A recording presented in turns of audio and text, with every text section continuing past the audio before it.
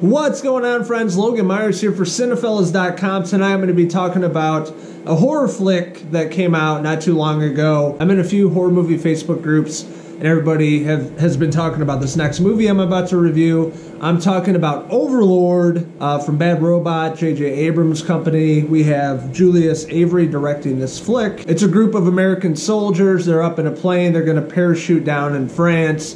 It's the eve before D-Day. They have to take down this tower. So from the get-go of this movie, the very beginning, you see these soldiers up in this plane, and it's just amazing action. It's like super dark, you know, there's planes in the sky on fire, and they have to parachute down. And just the camera work and CGI makes it super realistic through the fire and brimstone in the sky, and it just shot very, very well, and it really builds this intensity. And you can see what the soldiers are going through, and this is during World War II, so these are historic events. So intense, it really brings you in as an audience, interested to see what's going to happen. So essentially when they make it down, and they come across some really crazy Nazis that are making zombies, experimenting, and it turns into a straight horror flick. We have Jovan, Adepo, if you pronounce it. He plays the main character, Boyce, and we have Wyatt playing Ford.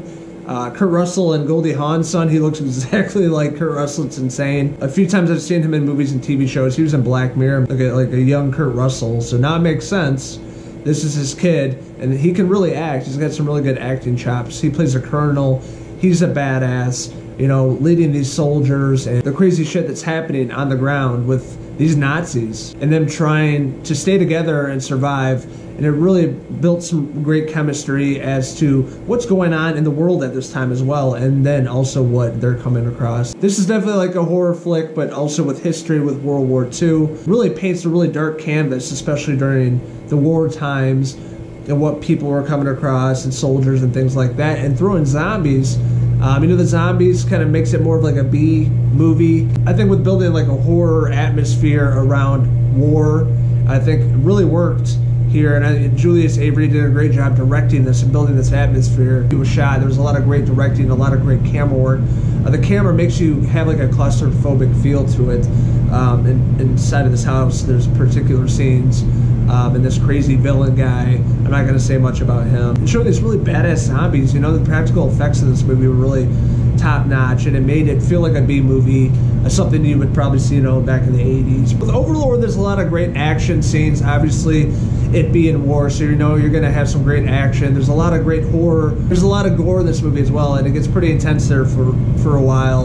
And that's what I loved about this, you know, having like a B-style movie thrown into historical events and seeing zombies and you know what they're capable of. You know, there's going to be some awesome gore, and they really pulled it off in this movie. I really liked the cast too. They all had different personalities, but it really worked. I liked Wyatt Russell. I think he was really great as a colonel. I also like Boyce, which was the main character. I thought he did a great job in this movie. You see his character change throughout the movie. You know, in the beginning he's kind of a pussy, and then at the end, you know, it all changes when you come across zombies, and I think this actor is gonna really blow up. I thought he did a great job in this movie. I used to love zombie movies. I grew up on Romero flicks. Walking Dead came around, and I just kind of put a bad taste in my mouth. But I think Overlord did the zombies right this time around, and really great effects, and they were horrifying. There's no soap opera drama in this film like The Walking Dead, so it was just a really great, intense flick. I'm glad Bad Robot was attached to this film as well.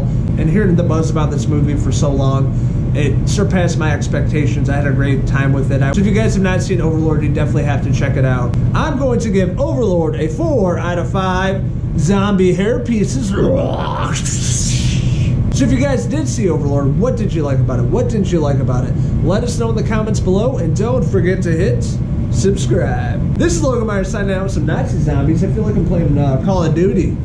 Huh. Until the next video review, cheese!